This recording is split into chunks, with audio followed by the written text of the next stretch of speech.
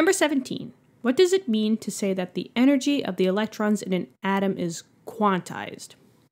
In order to understand this, let's first draw a picture, right? Now remember back in chapter 1, we have the nucleus of an atom, right?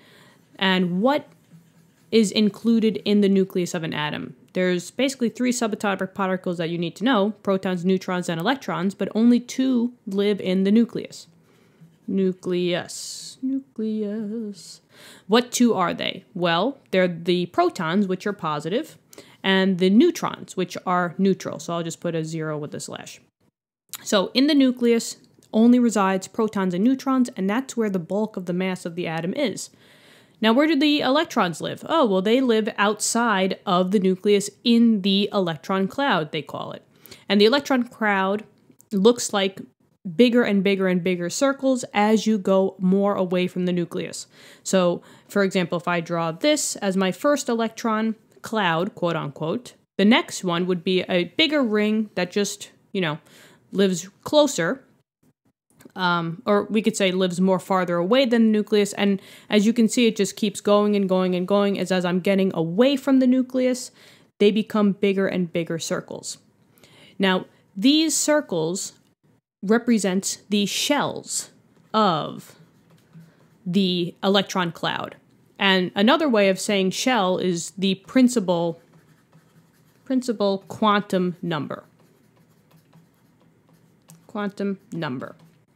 And these numbers, which represents as n, they always start with number 1 as basically called the first shell. That's why we don't have 0 shells, because this first shell would be classified as n equals 1. It's the first shell right off of the nucleus. So my quantum number, my principal quantum number, my shell has to start with number 1 and technically can go all the way to infinity, technically speaking. But we could just see here that we have 1, 2, 3, and then if you keep drawing bigger and bigger and bigger circles, you will get to 4, 5, and 6, etc., etc. So this would be n equals 2, and then this would be n equals 3. So we have 3 total shells here, all of which have electrons living in them.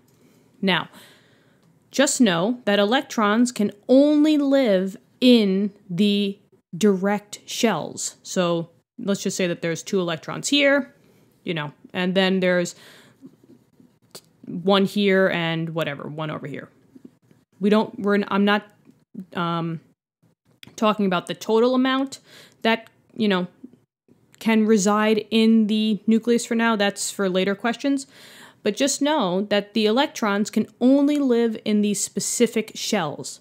Now, the cool thing is that electrons can jump, right? This electron can maybe jump to the n equals 3 shell. And maybe electrons that are here can jump back and forth. So that's the word for quantized. Quantized means that basically the energy and the electrons can jump from shell to shell. And because of this, it has a specific number that you can actually calculate. Right?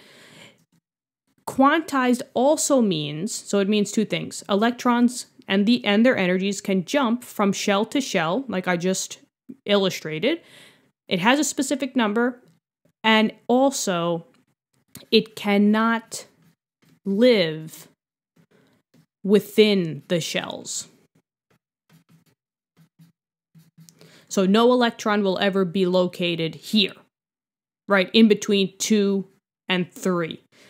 An electron has to either be in shell 2 or it has to be in shell 3, but it will never be found halfway in between any of them. So halfway between 1 and 2, halfway between 2 and 3, etc., etc. And also, they do not transition smoothly. Which means that they don't just glide over, right, and take their time. They literally jump. So they hop, boop, to go from n to 2 to 3, and vice versa. All right, so basically all of these is what quantized means. So the energy of the electrons, they can jump from shell to shell. It will have a specific number that you can calculate. and it cannot live within the shells, and it does not transition smoothly. It jumps. So I'll put that there as well. All right. And also, one last thing that you should know is that as you go from the nucleus outward to higher and higher and higher shells, or larger and larger principal quantum numbers, just know that the energy that's found there in the larger numbers has higher energy. So the more farther away that you go, the more farther away you go out of the nucleus, the higher the energy is going to be. And the higher the energy just means more unstable. So more energy means more unstable, more, instability in terms of chemistry world. All right. So hopefully this helped. Let me know in the comments what you thought. If I can answer any of your questions that you might still have, I would love to do that. Click the subscribe button if you want to get all the questions in your feed when we next release them. But other than that, study hard, guys. Hope you're, having fun learning chemistry. It's pretty cool. I really like chemistry. But yeah, I'll see you guys all in the next question. Bye-bye.